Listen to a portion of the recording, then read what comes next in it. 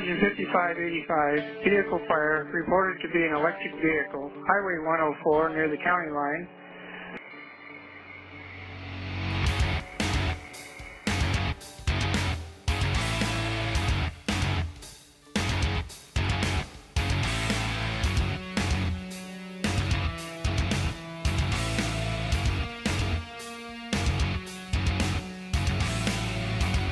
Dispatch engine 5585 responding.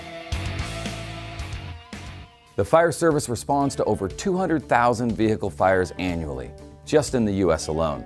With the increased popularity of hybrid and electric vehicles, your chances of encountering a high-voltage battery in a vehicle fire increase every day.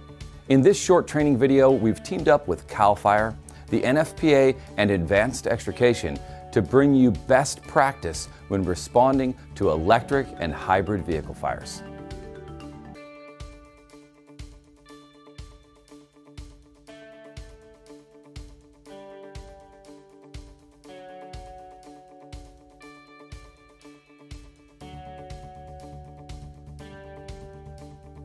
One important step when responding to an incident involving a hybrid or electric vehicle fire is to identify the vehicle. This identification process starts with the reporting party, but it may be that we arrive at the incident and then have to identify the vehicle from there. This can be difficult when the vehicle is involved in fire. After the knockdown of the vehicle, which will be handled in the same way as a conventional vehicle, we can take the necessary steps to identify the vehicle. The formal identification for a hybrid or electric vehicle is simply the badging and branding on the outside of the vehicle.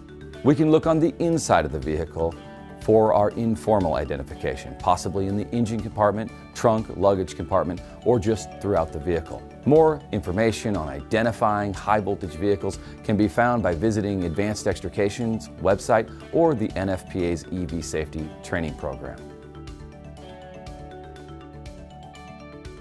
Once we've identified that we're fighting fire at a hybrid or EV, we need to find the battery. Locating the battery is important for two reasons. First of all, we need to make sure that we're able to cool the battery if it's been exposed to heat. This will require locating the battery in the vehicle. We also want to identify the location of the battery so that we avoid it during our overhaul operations. We never want to cut or crush a high voltage battery or open it up to extinguish it.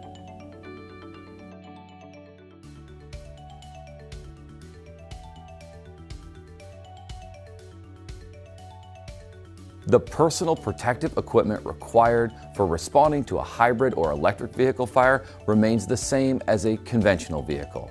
SCBA and full structural PPE are adequate protection for responding to vehicle fires involving high voltage batteries. As we mentioned earlier, it's important to apply our water directly to the high voltage battery in order to effectively cool it. It's not always possible to get direct access to the battery. In most hybrid vehicles, we can lift up the luggage compartment or trunk area to apply water to the battery. If that area has been involved in fire, much of the battery coverings may be melted away, giving you better access. On vehicles with floor pan mounted batteries, we may need to lift the vehicle slightly in order to get water onto the floor pan battery. If conducting that technician level operation, be sure that your personnel are trained and equipped for the task and that care is taken to not interact with that battery during your lifting assignment. To evaluate if a battery has been exposed to heat or if it's involved in thermal runaway, we can simply observe the battery and listen to the battery. If we see smoke or steam coming off the battery or we hear any popping noises from the battery, this indicates that the battery is involved in a thermal event. We can also use our thermal imaging cameras to evaluate the battery's temperature. If the battery requires cooling, we simply use water to cool the battery. Directing your hose stream at the battery in one location that's been heated for a period of time and then moving on to another location in the battery was found to be best practice rather than sweeping the battery with your hose stream. How the heat and fire spread through a battery varies dramatically. The variables are based on how the manufacturer has put the battery together, the charge of the battery, and where the battery was exposed to the heat. Water has been identified as the best extinguishing agent and cooling agent for lithium-ion high-voltage battery fires. Research and case studies have proven that it can take between 500 and 8,000 gallons of water. Later, we'll talk about actively cooling the battery, and we'll cover best practice for application of water onto the high-voltage battery. But keep in mind, suffocating agents such as foam and dry chemical are going to be ineffective in cooling your high-voltage battery. In addition to cooling the battery with the application of water on the case, we can also effectively cool the battery by applying water inside the battery. This is only possible when a vent or other natural opening has occurred, like in the case of a collision ripping the battery partially open. If we have the opportunity to apply the water inside the battery, this is the most effective way to cool it. Keep in mind, at no point during the incident should you attempt to open up the battery to apply water to the inside.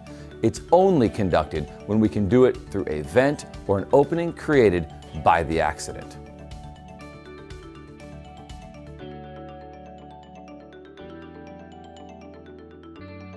Cooling the battery is very simple.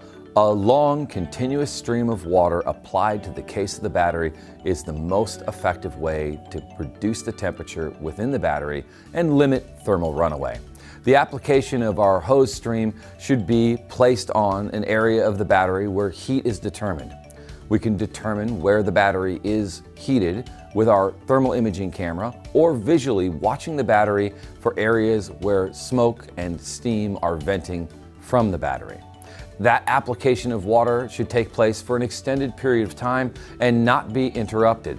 Once we see visually that the battery has been cooled, either determined by no more smoke or steam coming off the battery or a clean reading with our thermal imaging camera, we can stop our cooling efforts. At this point, monitoring the battery again for smoke or steam coming from the battery or with our thermal imaging camera for 45 minutes before we release the vehicle to second responders is appropriate. If at any point during our waiting period we see any indication of heat buildup, water should be again applied to the battery. Typically, when interacting with a hybrid or EV at a roadway incident, we're going to take action to shut down the high voltage and isolate it to the battery. We do this through the first responder cut loops or the high voltage disconnects within the vehicle. We also disconnect the 12-volt battery and often turn off the ignition to perform this operation. With high voltage vehicle firefighting, that operation remains the same, although you may not be able to access some of these components due to the damage created by the fire. We're going to use any system that's still intact to perform that operation, but keep in mind it may not be possible due to the fire damage to the vehicle.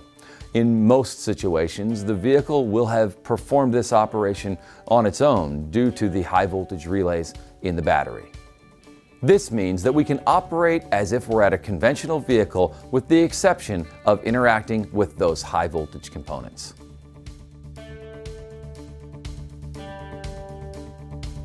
Let's take a look at our Tesla Model S training and research burn conducted in March of 2019. A 400,000 BTU torch was directed through an opening in the battery, and over 3,000 degrees was applied directly on a module.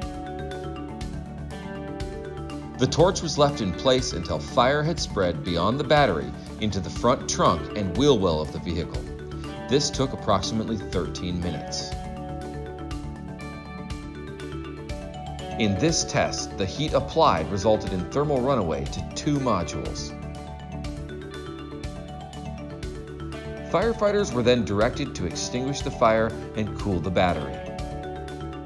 Knockdown was found to be a simple operation, and the crew was directed to lift the vehicle in order to direct the hose streams at the floor pan battery.